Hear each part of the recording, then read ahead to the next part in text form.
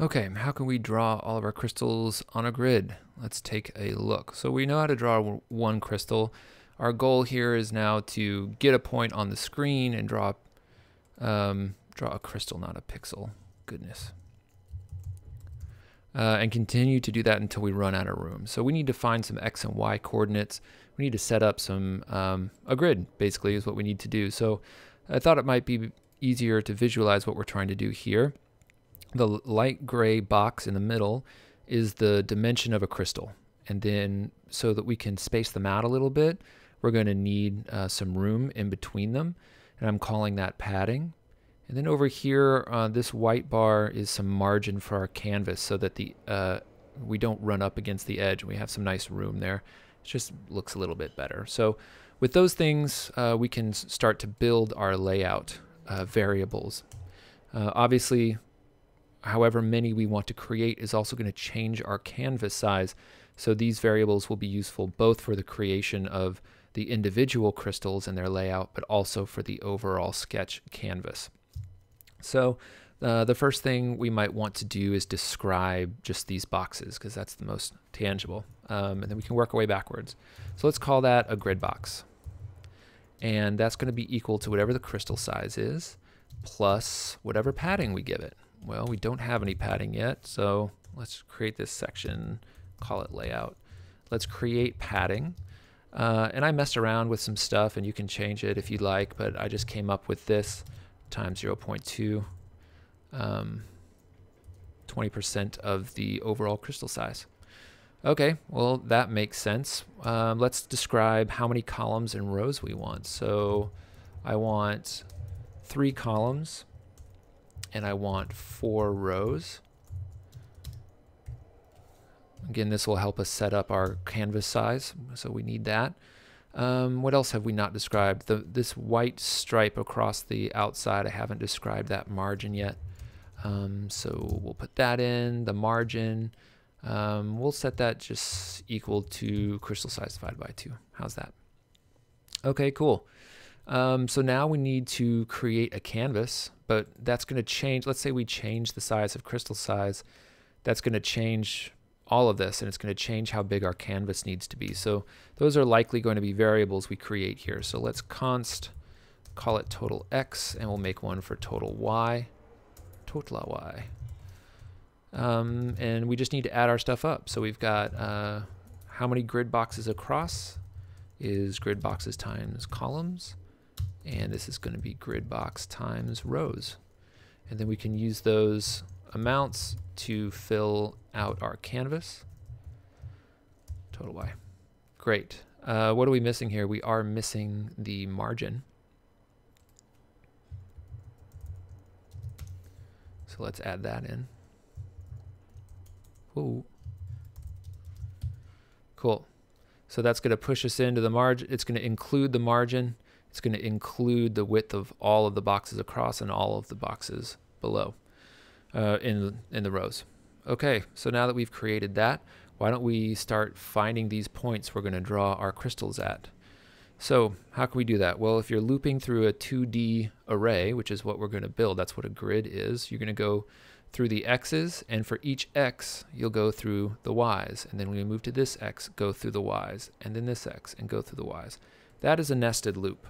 So we're going to go for let X equals 0, X is less than columns, X plus plus.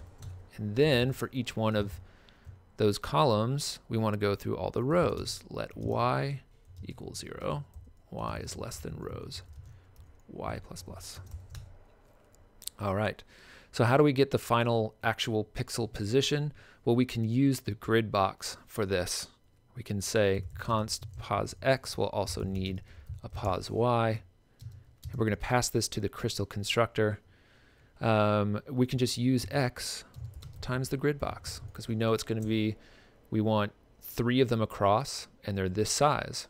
So at the first time it's going to be at 0 grid box. That's going to be a problem, but we'll fix that later. And then it's going to be 1 times the grid box, 2 times the grid box.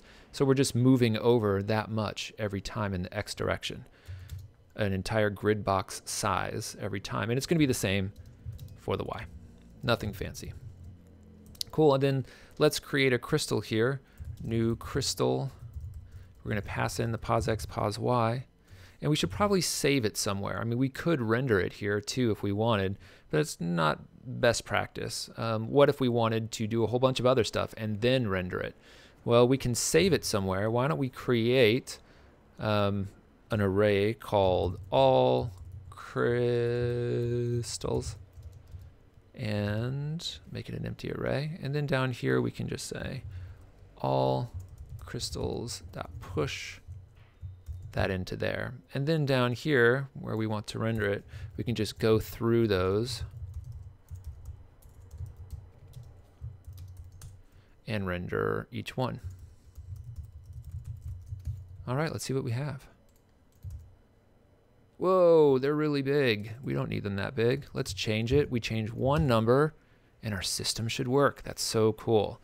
All right, so here's where our layout issue comes to bear. Basically, because we're drawing everything at the center, we're starting up here at 0 times grid box, so that's going to be 0, 0 here, and it's going to start drawing them up there. So we need to add a little something, and so I want it to be part margin that still exists over here. I can show you that.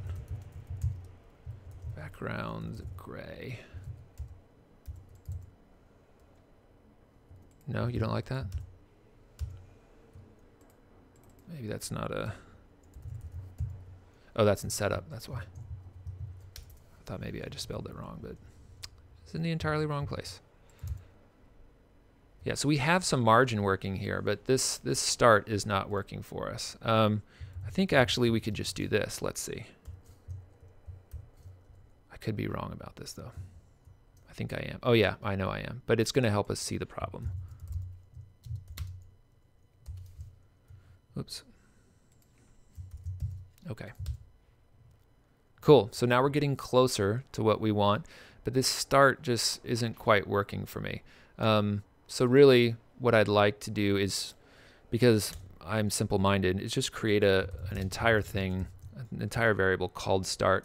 And I'm going to do this. I'm going to say that it should be, you know, we had that problem where it was drawing halfway, so the center was at x0. So I'm going to go ahead and move it all the way over so that it's where it is now. And then I'm going to add the margin. Effectively, it's margin times 2. But in my pea brain, this makes more sense. I apologize if it does not for you.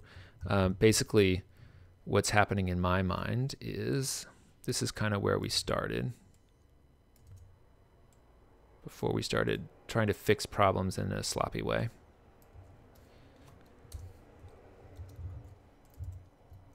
Right? And so they were here. So if I move them, crystal size divided by 2, then it'll be at the edge. Then I want to move them plus the margin, whatever that is, and I can't ever remember, so I've just created this whole thing by myself. And then we can just put that here. All right, and then we'll also put it down here. Now we got something that looks nice, and we can get rid of this horrible teal background. Redraw. Awesome. Cool. That looks great. Why don't we do the SVG? Well, let's keep making fancy stuff here. Yay, it's working. So yeah, some of these, ooh, I like this one a lot actually. This one too. So if you're getting less good results than you would like, this is when you would, ooh, that's rare. This is when you would play around with the weights here and you know, change the likelihood of any of these combinations happening. You can also get fancier with the overall. You might, you know, switch into layers, and anytime we're picking a random number there, you could mess with that. Or you could start to design a new system entirely as for how you create these. Maybe this whole array of objects things bothers you and you want to do it a different way. So feel free to do that. All right, so all that's left really is to add the button that exports these SVGs. It's super simple, and I'll just make a really quick video for that. And then for those of you who are interested, we'll see a different way of creating these crystal objects that is not object-oriented and is more functional programming. So stay tuned for that in the advanced section.